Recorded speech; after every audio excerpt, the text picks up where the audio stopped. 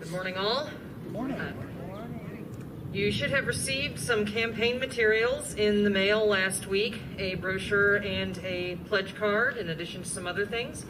If you have not received those materials yet, please let me or any member of your Capital Campaign team know, and we will be happy to get those to you. Also, just a quick reminder for some of the events that will be coming up. We have 2 town hall opportunities. These are opportunities for you to talk to your Capital Campaign team, ask any questions that you may have about the Capital Campaign, be it logistics or what the mission of the campaign is, anything of that nature. And also to play some fun trivia regarding the 90-year history of Monte Vista. So our first one of those is going to be this Tuesday, May 11th at 6 p.m. And the first one is going to be entirely virtual. This one is going to be on Zoom. So be sure to look out for the Zoom link for the virtual town hall in your email this week. And with those reminders, I would like to introduce Betsy Knoll, who will be providing our Capital Campaign testimony moment this morning. Good morning. Good morning. I brought my papers to show everybody that I was going to turn my pledge card in today.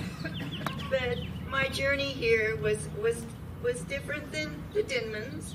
I grew up in Kansas and I moved out here for my job, and I went to a different kind of church when I was younger, very conservative. This is a lot different, which is a good thing. But I was searching for a church home for a number of years. I found one that didn't quite work out.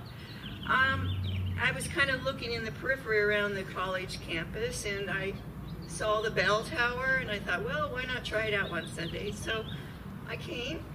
I was welcomed wholeheartedly. People were just friendly. I just felt like, okay, I'll come back. Well, and another thing for this church, the music program's amazing. The pipe organ drew me in. I just love the organ, and Lana does a beautiful job. We need to hear more of that organ too. But the music ministry just drew me in, the friendliness. I started coming fairly regularly in 2015 because my husband got a diagnosis of dementia, and I needed that support. I needed emotional and spiritual support.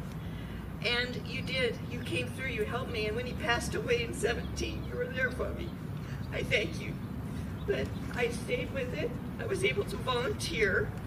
I was able to be a deacon. I became involved in a lot of programs. And you know, we do so many great outreach programs here.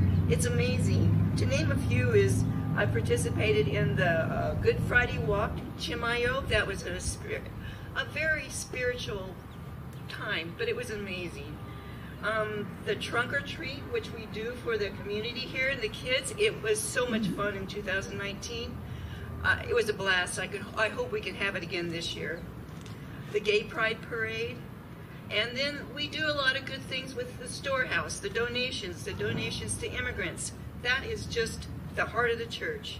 And in order to do these things, we need money.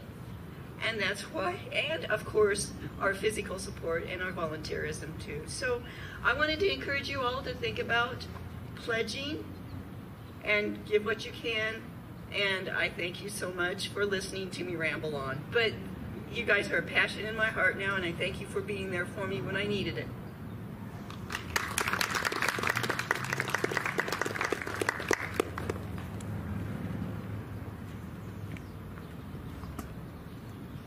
And thank you, Betsy, for all that you do to make a lot of this happen. We appreciate you as well. All right, our